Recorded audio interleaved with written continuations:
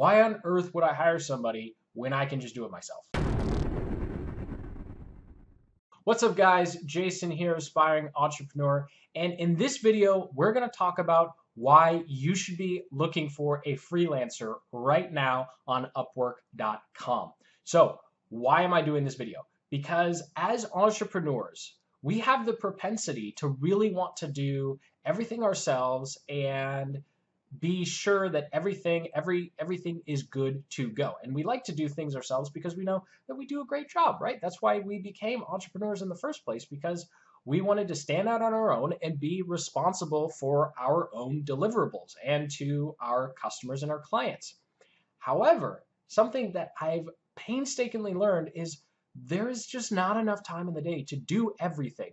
So in this particular series, this video, I'll talk about why I think it's important.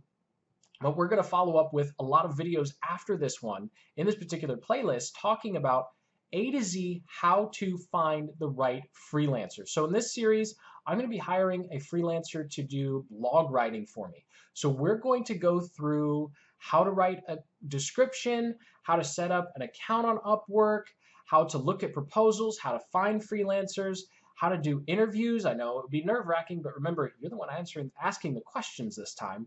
And then, of course, how to make offers and evaluate performance so that you actually save time as opposed to lose time. And that is one of the biggest complaints or fears I hear about freelancing or outsourcing. That's hiring freelancers or outsourcing work, is you don't really know what the quality control is going to be.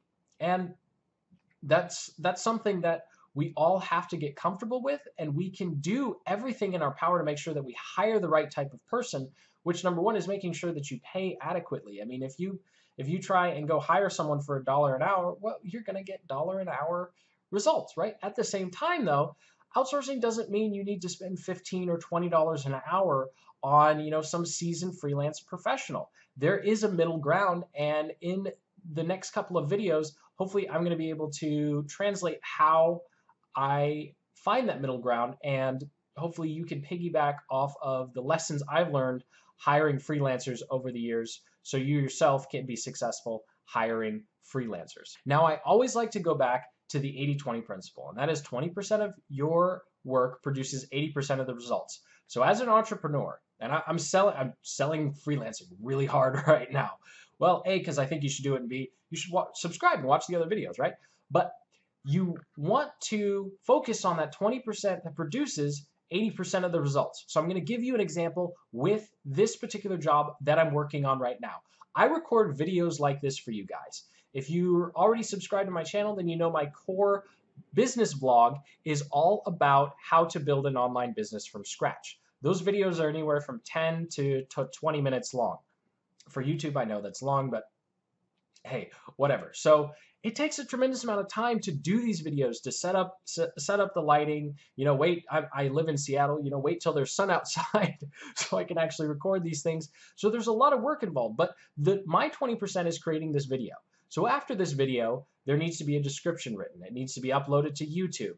It needs to be sent across social media. It needs to go on Facebook. I need to talk about it on Twitter. I should make a blog post about it. I should go on LinkedIn Pulse. I should maybe do a couple slides on SlideShare, depending. There's a lot of other things that I could be doing with this content. So I've decided that I'm going to hire a writer to essentially take the transcription of these videos and begin to piece out that content and syndicate it across other platforms. That way I do one thing, this is the 20, and then they do everything else. They do the 80.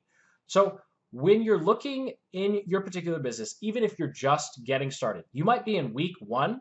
If you're in week 1, I want you to just do this exercise. Look at all the things you have on your plate to do. What is everything that you have to do to either build your business or grow your business? You're just getting started. You probably have no idea what to do. Go ahead, subscribe to the channel and check out the videos on building a business from scratch. If you're already in the groove, you're kind of going, but you're wearing multiple hats, take a look at which one of those hats you're not best suited for, and then try and hire a freelancer from there. So that's my quick little tip for you guys. I hope you enjoyed this video. If you got some value out of it, go ahead and hit that like button and then subscribe for more marketing and business building tactics and strategies just like the ones we talked about in this video.